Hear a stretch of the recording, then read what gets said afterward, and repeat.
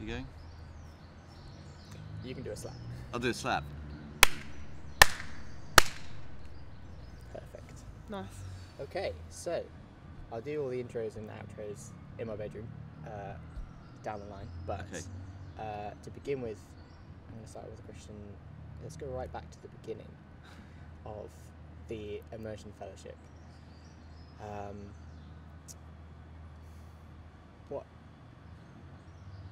What did you feel about immersion then, and how do you feel about it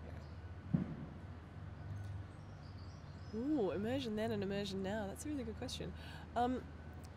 When I first applied for the Immersion Fellowship, I was coming from a background of interactive documentary, so any kind of non-fiction form that was in some way interactive or guided by the user. And so an immersion was already looking like a very key next step in that field. So a lot of people in the iDocs field were heading towards immersive documentary forms as well, so virtual reality, augmented reality, that kind of thing.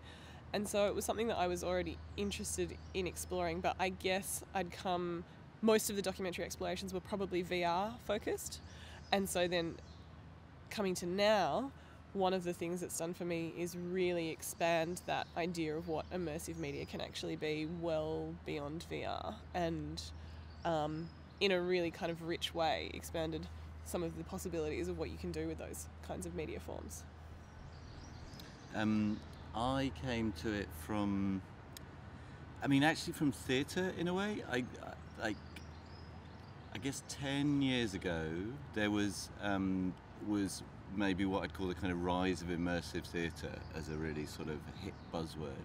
And a lot of the audio walks I was making and things like that, people were calling it immersive theatre. And it was really frustrating me because I was kind of in the mindset of, no, this is about being present in the world. This isn't, like the content is not supposed to be immersing you, it's supposed to be making you more present in the world. And then sort of jump forward to last year, and we'd sort of gone into mediated immersion, the sort of rise of like VR and AR, as you know, whether it was from industry kind of funded schemes or just this, is it the second or third wave of VR? I guess it's like third wave of VR, you know, and then that's what immersive became. And I sort of reached a frustration again of like, there's more to this term than cocooning, you know. And so I think that's where I came into it. And where did I come out at the end? I don't think I've changed my opinion on immersion coming out of it. I think what I've kind of done is I've taken the time to try and think about I've taken the time to try and think about It's one of those days. the different things, the different qualities of immersion. Actually, I think that's what I kind of like, more to think about it more in a more granular way. But I'm still frustrated about the way people use the term. But that's, you know. Yeah, it's an interesting one, because actually this morning I went back to look at some of the notes I made for myself right at the very beginning, and I was kind of, because I've sort of found myself occasionally going in circles, because the way that we all talk about immersion is really different, coming from very different perspectives, and it can mean so many different things to so many people. And so I looked at, and I'd scribbled a couple of definitions for myself early on, and I think the one that I'd kind of come up with for my particular work was kind of using using media technologies, emerging media technologies, to in some way augment the world, or to create a sense of presence in a world that is in some way augmented beyond the physical reality actually around you. And in a way that kind of still stands for a lot of the things that I've been looking at and thinking through. So maybe I wasn't as narrow as I'd initially thought with my feelings. And I also looked at, you know, some of the literature around the quite techie VR kind of approaches, and there were actually still some useful signposting points in there, even if it wasn't the kind of work that I was really interested in delving into. So Mel Slater, for instance, had an interesting divide that he talked about immersion being, for him, an actual measurable state using technology, whereas presence was what he called the subjective position, and how someone feels, how much they feel present in that space. And so while that might not be precisely the definition I would go forward with, though that kind of differentiation is quite useful, I think, the kind of the subjective versus externally measurable kind of approach that you want to take. Well, there's something interesting in that as well, that I kind of get that immersion. I think it's important in some ways to think about the difference between immersion and immersive media, or being immersive in a way. Because immersion, I'd be interested to read that actually, because I think you can think about it as a state. I think the question is about what are you immersed in, is what becomes interesting really. So how would you define immersion now in a short sentence?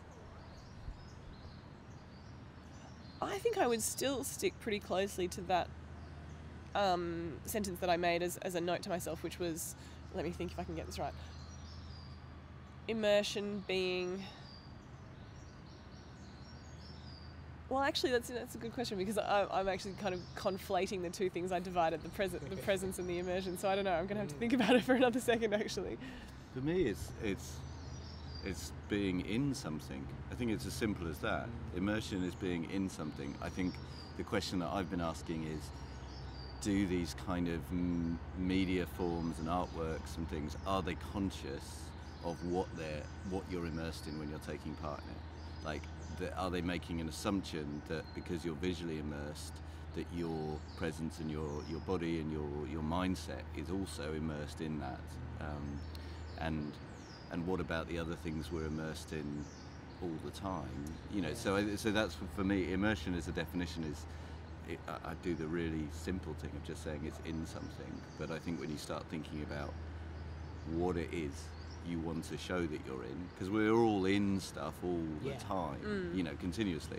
But it's almost like maybe it's about focus. Maybe it's about or attention. It's like what level of immersion is this thing, this artifact, object, experience? What level of immersion is that drawing your attention to? Yeah, I think that's actually really useful. I like that simple approach of immersion is just being fully in something. And actually one of the co-Is on this project, I think early on, talked about levels or layers of immersion and how people are actually quite adept at jumping between those layers. So you might be fully immersed in something in the sense that your attention is fully in this particular space, and then maybe you jump out of it for a bit, and then maybe you jump back in. And so, and we're quite good at that. And what that does for me is it leads to a bunch of other questions. So why immersion? You know, why, if you're making this particular piece of media, does that need to be something that's immersive in this sense? Maybe there is.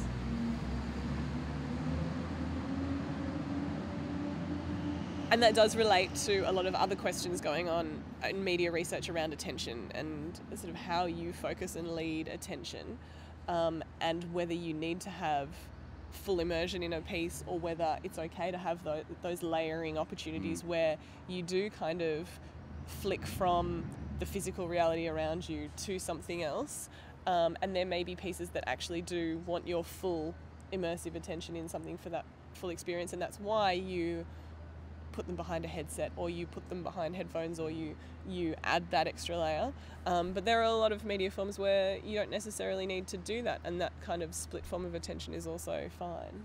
I mean, I think that's why augmented stuff is really interesting when you start talking about it as an immersive form, because it's, I mean, I've got this kind of take at the moment that a good augmented reality works augment something, and the thing they're augmenting is part of the work. And I guess what I mean by that is I'm a bit tired of AR displays that are just on a table, because it's kind of what's the role of the table? Yeah, here, why here? Yeah, why here?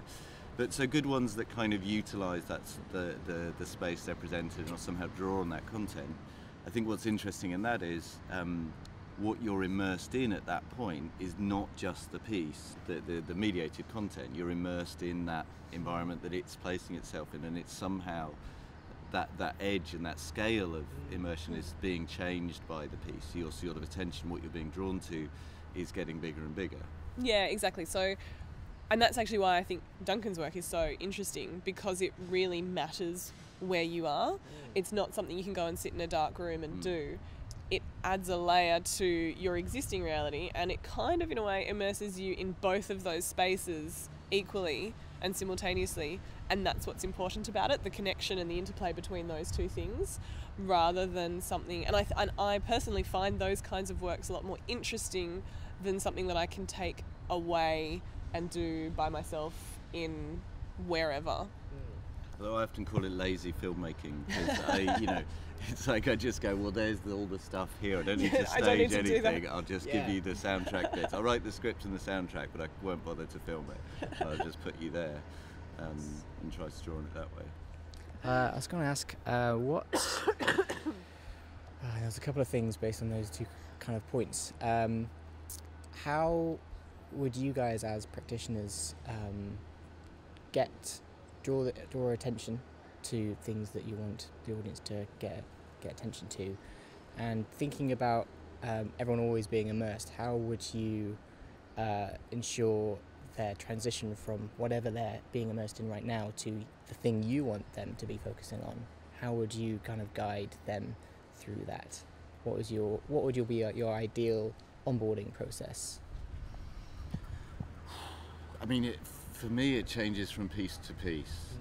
There's some techniques, there's some specific techniques I use, but they're never like this will always work techniques, because it does depend on the content. But I mean, for example, like the piece I've been making at the moment, Only Expansion, which is augmented audio. So it's you wear headphones, but there's microphones on them, and they draw in sound from the outside, and they blend that with pre-recorded material. The beginning of that piece uses I call them structural elements. They're different sort of ways, techniques, and the first one in that is settling. And what settling is this, that transition from saying you've been in the world, you're sitting on the street, now you're still sitting on the street, but I want to like put an edge here, and I want to say now you're in something. So at that point, so it's like the curtain opening kind of thing, and so I do that by not having the microphones on.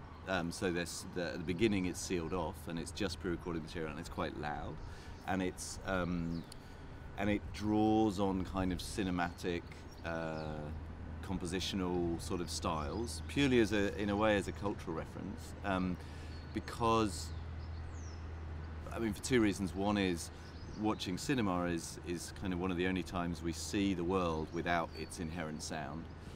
So by sort of putting you looking at the world but shutting out the real audio and giving you a fake non-diegetic soundtrack, I'm kind of saying, okay, now let's look at this slightly differently. Let's frame this experience as a cinematic kind of mode.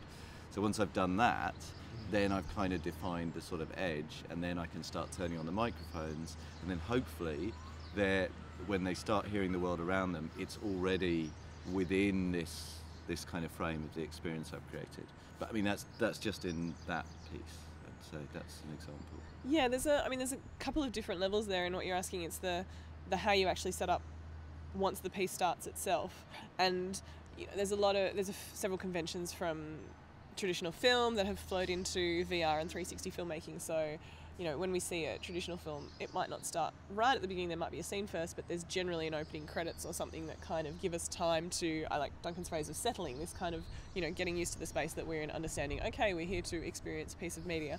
And a lot of VR works might have something like that at the beginning, but there are several that also just launch you straight in to a very complex 360-degree world, and then things start happening, and it's actually quite disorientating and really difficult to get a handle on. And I've spoken to a few people who say they would love some time at the beginning to just actually look around a little bit, understand where they are, and settle into that space a little bit.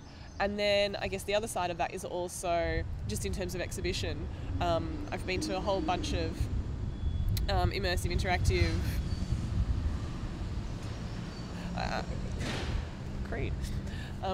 I've been to a whole bunch of immersive and interactive festivals recently over the past year, and it's been really interesting to look at the different ways that they present these works and how they explain to the audience what it is they're about to do, whether they explain anything, And I know for a lot of artists it can be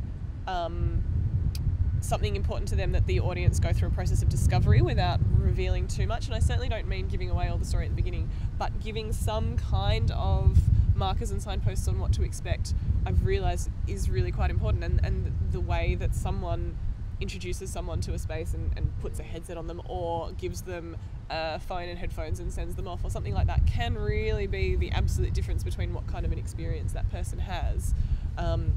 And when a lot of projects are kind of thrown together in a large arcade sort of space, that can be really difficult as well, to have the time to do that, to have people understand, or to pick up and gain an understanding of each different kind of experience along the way, and what it is they're about to see and hear, and what it is they're supposed to take away from it. Part of that's like a period of time issue, right? In that, you know, we Yeah. don't. It would be brilliant. I'd love it if every time you went to the cinema there was a talk that said, "What you're about to see is staged. It's not real. Yeah, this true. isn't the news. There's going to be things moving on the screen. It's going to be dark, and we'd rather you didn't talk or throw popcorn. Yeah, at I each do. other." I do feel like we're in a that's- transitional yeah, moment, and very much. We'll get past that. Yeah. But at this stage, yeah, we're sort of. We're stopping people running out of the movie theatre, essentially. Yeah, and we kind of have to be at the moment. Like, we do have to throw them all in a big room together, because audiences aren't used to this work yet.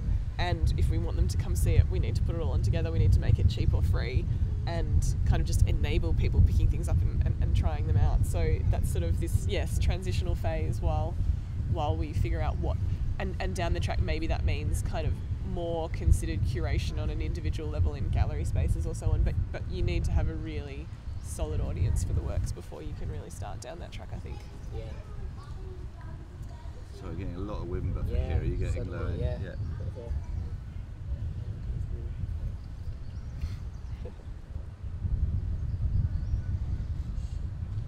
I'm going to change something. Oh no, I can't pause it, can I? But I can change the level. What have I held it like over here? Just going to see if it's not that. It's just you get those really low end Yeah. hits, which are fine. It's just I just put a limiter on it, so I'm just going to turn that off because it's not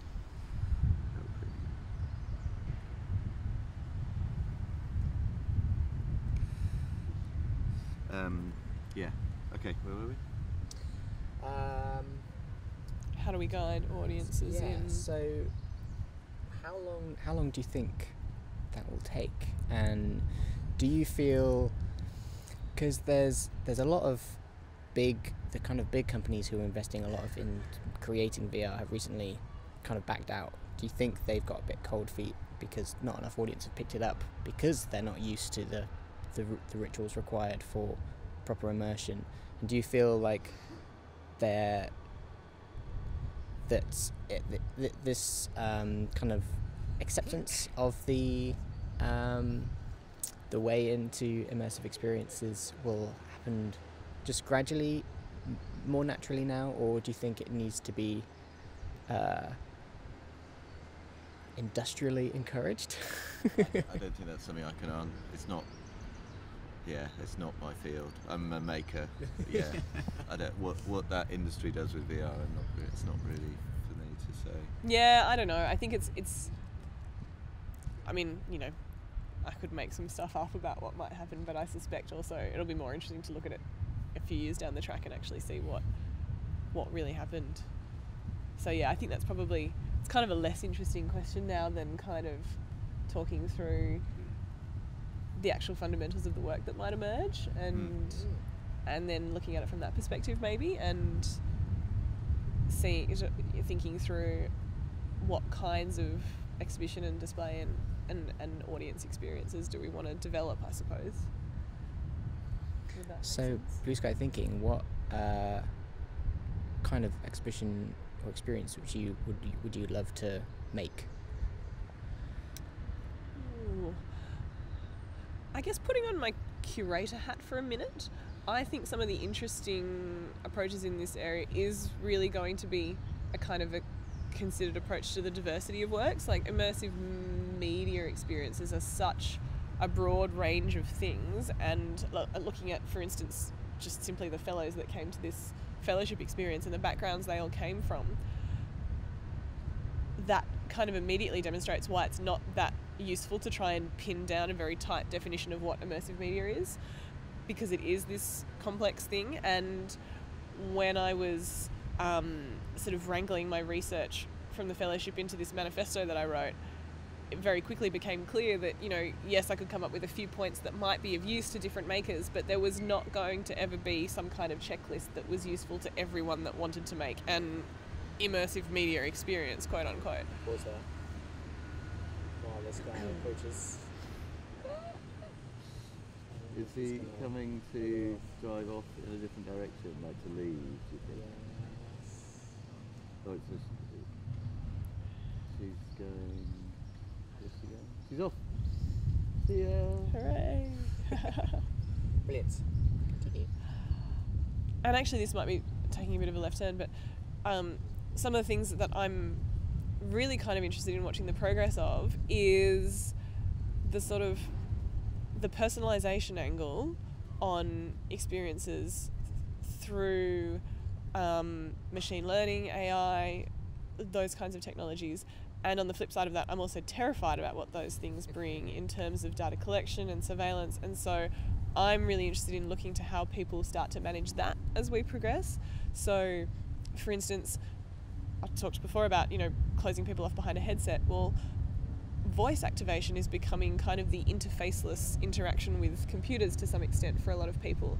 And I think that's really interesting because I think it increases the possibilities for shared experience, and which was something I said I wanted to look into at the beginning of this thing. And so if you can connect with a computer by talking and speaking, it's much easier to do that with other people in the room with you. So on the one hand, I think that's a fantastic advance. And on the other hand, I do not want a voice assistant in my home, and I'm not interested in engaging in that for many reasons of privacy and quite serious political concerns. So I'm very interested in kind of thinking through and how we might actually manage those contradictions into the future.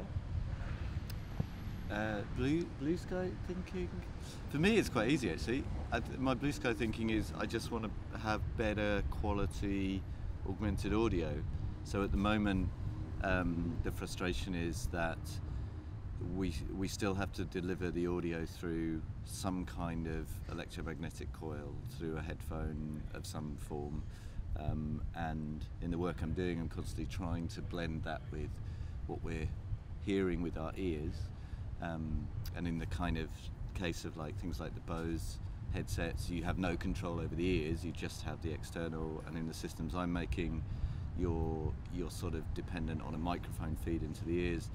So for me, I'd really like some kind of direct neural tap-in, so you could just accurately control whether it's the sound coming in from your ears, and then it feeds immediately, and it's just working on a neural level, you know, a la Black Mirror style.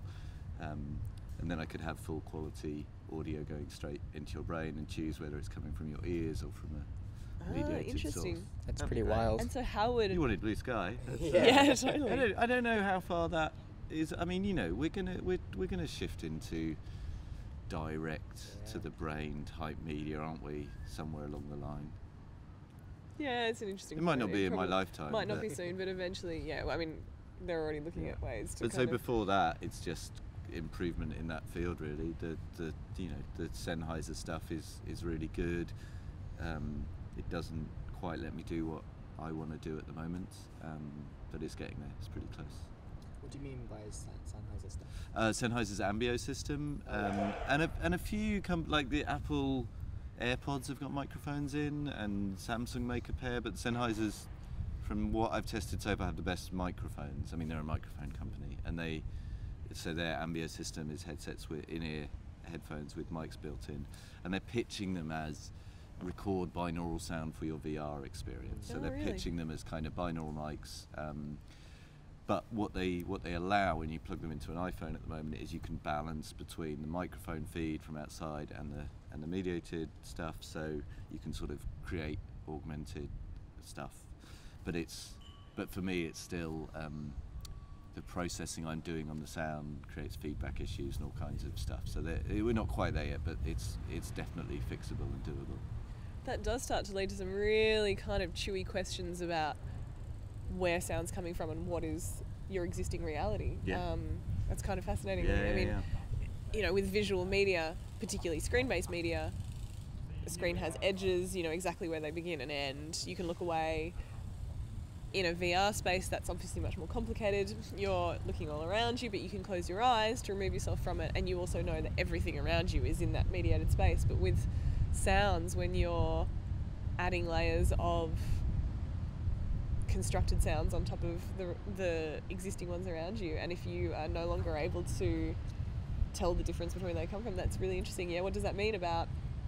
But isn't that also where visual AR, you know, has the potential to go as well? When it reaches Yeah, that quality, and we are doing it with contact lenses or with normal glasses, and so our edges are the same as the edges we're used to, and the actual visual quality is high enough, we'll hit similar difficult kind of interesting territory. Yeah, there.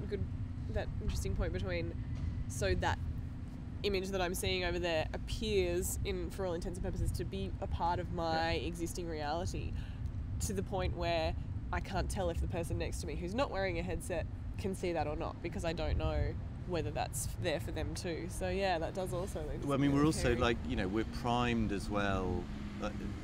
You know, with sound, we're primed to be able to hear things we can't see. That's,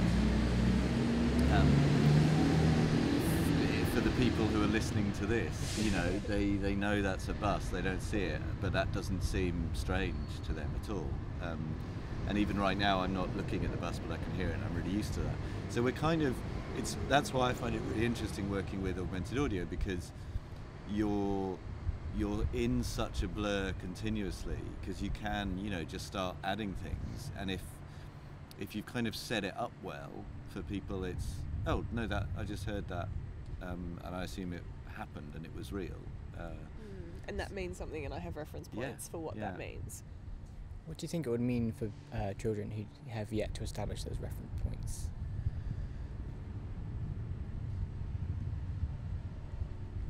I don't think it's anything. I don't think it's different, because there's always ambiguity in sound. There's always a kind of what's making that sound. So there's always things that we haven't heard before that we hear, and we have, you know, evolutionary responses to that.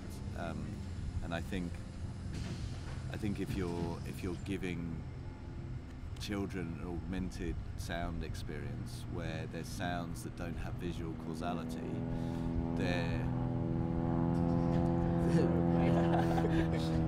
I think they're probably learning the same as us. If I've never heard an airplane before, you know, or if I've never seen an airplane before, the feeling I would get right now is very similar to a child who's never had that causal relationship between a sound and what's making it. So I think we're still continuing to do that. I mean, I'm not a pedagogue. No, what's Pediatrician?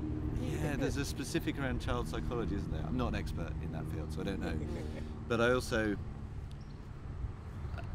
don't care, because I'm not making work for children. Like, I think there's some people who are really exploring those areas and doing really interesting stuff. For me, I'm trying to deal with issues and problems that require a level of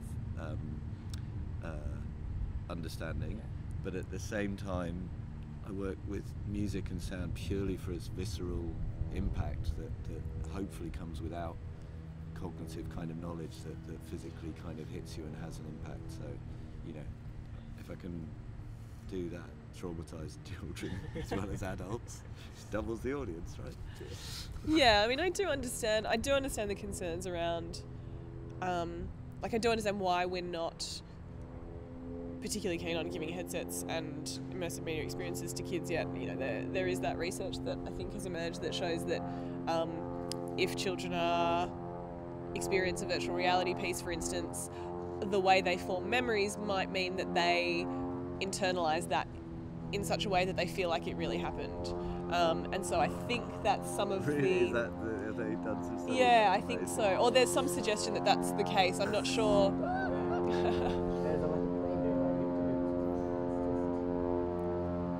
Can't see it. I think it's just behind those. Skywriting. Is he skywriting? No, I just thought we'd say that one. Yeah. People could imagine it. It's going over that way now. You see him in the reflection. Power of sound, right? Yeah, Yeah. exactly. Oh, there it is. It's chucking laps. Was there a Are minute you ago? Banksy? Oh. Don't Are you yes. Banksy? Don't call this number. Wow. That's So interesting. does that mean everyone who's not Banksy should call that number? Yeah. Did you see the number? No. That's kind of brilliant. We should call it, but I Yeah. didn't actually see it. I didn't check. I think something comes past. It just, Well, snap a picture. that's That's really random.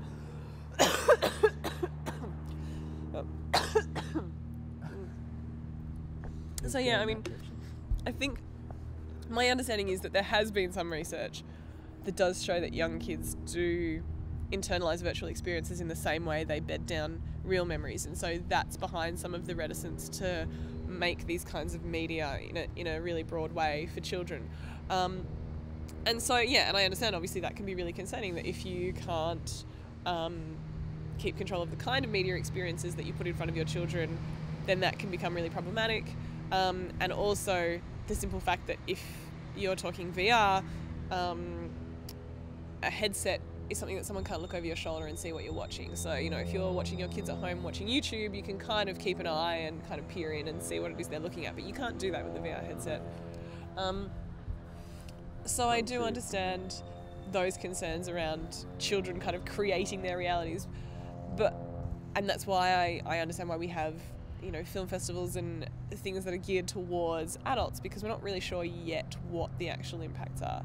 Having said that, I don't know what other research is continuing, and I know most of the VR headsets sort of say, we don't recommend this for under 13-year-olds, but I gather that's simply based on the Facebook cutoff age of when you're is that allowed what to. the age I is? think Okay. that's why they've done it, is that such an arbitrary thing. so yeah, so it is in that sense completely arbitrary why they've decided that that's the age that you can use VR. I think it's head size as well for the headset straps. Yeah, a little bit, yeah. But I think that was just a convenient number, basically, that they kind of went for. Where is he? Oh, it's too high. 07 something 3. Oh, I can't see it. No, not a chance. No, yeah. But on the other hand, media for kids has been changing forever, and it's still changing. And so from that perspective, I'm also a little bit like, well, let's get over the moral panics a little bit about what we're making for kids, because it's always been the case that adults kind of freak out a little bit about what kids are watching and doing. And I think as long as you're kind of taking a sensible approach and actually just being aware of what your kids are doing and talking to them about it, I don't think it's really a new, substantively different stage now necessarily. And I think, some of the stuff I've been interested in, like, getting people to walk around with an EMF meter to hear all the electromagnetic fields and waves around you. I think it's a really useful thing for kids to do. I would class that as an immersive experience, because it's sort of exposing you to what's already there. I think more kids should do that, so so they're sort of conscious of that stuff from quite an early age in a way. That's a good point, actually. That's more, I guess, a political argument in terms of what I'm trying to do. Yeah, but I actually think the political argument is a really important one. One of the reasons I'm starting to kind of shift my attention to things that are kind of adding layers to your existing reality rather than taking you out of it is to try and think about how we can actually connect people more strongly to the world around them, and from a really unapologetically activist stance. There are some really terrible things happening to the world right now, and we need people to start thinking about actions they can take. And kids seem to have a pretty good handle on what needs to happen and ways of taking action, and so excuse me, maybe that's maybe they're a really good audience to kind of engage with.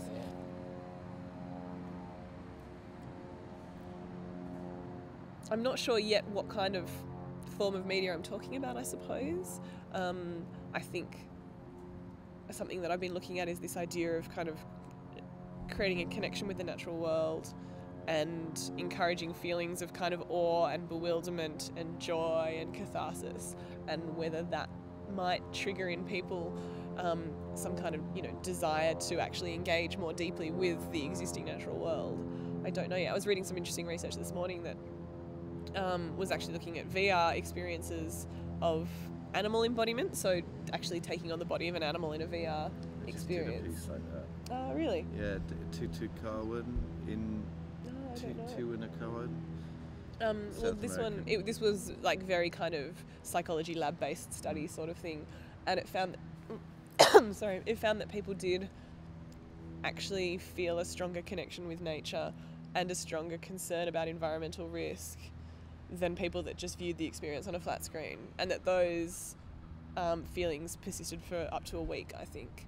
So, you know, there is something in there that's useful. I don't know what it is or how I want to take it forwards yet, but there is some interesting research being done around that kind of question, I think.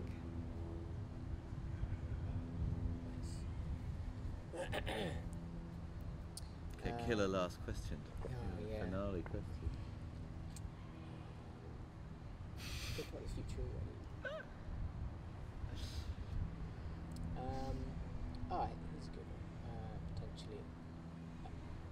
Do you have any advice for people who are looking to kind of get into the immersive space, or do you have any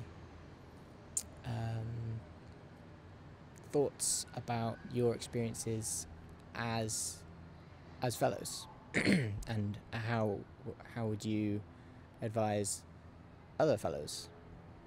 Clearly the best guidance would be Julia's manifesto and my design notes. I mean, that's all you need, I think. Very true.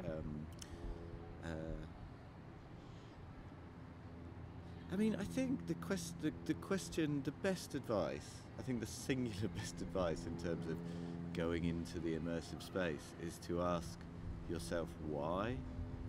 If you're doing it because it's all the rage, it's not really.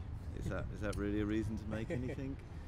I'd say that would be the first question. Yeah, I think that's a pretty good starting point. I mean, there have been a lot of people who've sort of got in touch, maybe with like the iDocs project that I work on, or with me as being a fellow, and sort of say they've got these great ideas for like maybe a 360-degree documentary or something else, and you can very quickly tell when it's a piece that's actually something that would make sense to be immersive in some way, or when it's something that's someone's thinking, oh, apparently this is what everyone's doing now, so this is the way I need to do this, because clearly not everything needs to be an immersive media piece. There are some really great works that exist in completely different forms. So it is it's a very interesting starting point to take with everything. Why do this? I did some consultancy on a project, and one of the questions asked, they said, we want this bit to be much more immersive, and I said, what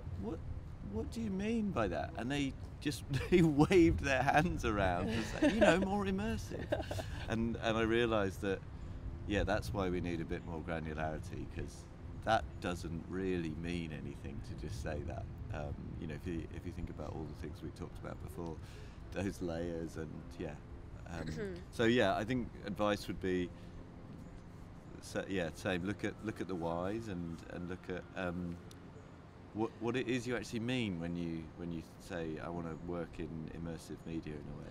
Yeah, I think to add on to that, my big piece of advice would be just think really broadly about immersion. Kind of back to where we started, was this idea of immersion being a really, really potentially broad and complex thing. I would really recommend getting away from this idea of the viewer being, a phrase I really liked that I came across was the conscious dot, that you are just a kind of a pair of eyes seeing placed in this virtual world or something. That's good. Where's that from? I've been trying to dig it up, but I need to try and find it. The conscious dot is kind of great. And think about the bodies. That's something I'm kind of interested in looking into more. Like, how does your whole body inhabit this space or this immersive world, or what else is immersive about this? Just taking that really, really broad definition of immersion, I think, is a useful starting point. And it might be that what you thought was immersive about your piece might actually be something quite different about it, potentially. Yeah. What was the other part of the question? There was another part to it. Things that you take away from being a fellow? Was it something like that? I think so. Like, general fellowship thoughts, good or bad?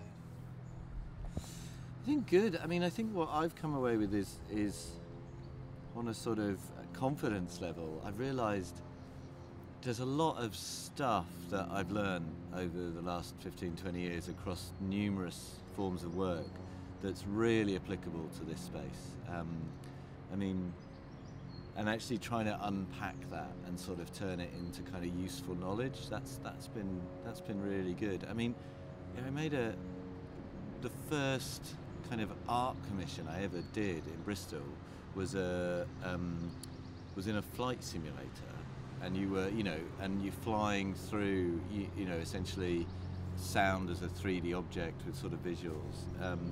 It would be a classic kind of VR piece now. We did it in a flight simulator, so you're physically kind of moving through it. But the idea of talking about that as an immersive work didn't. I didn't get it this time. I really want to get. I really want to call the numbers up.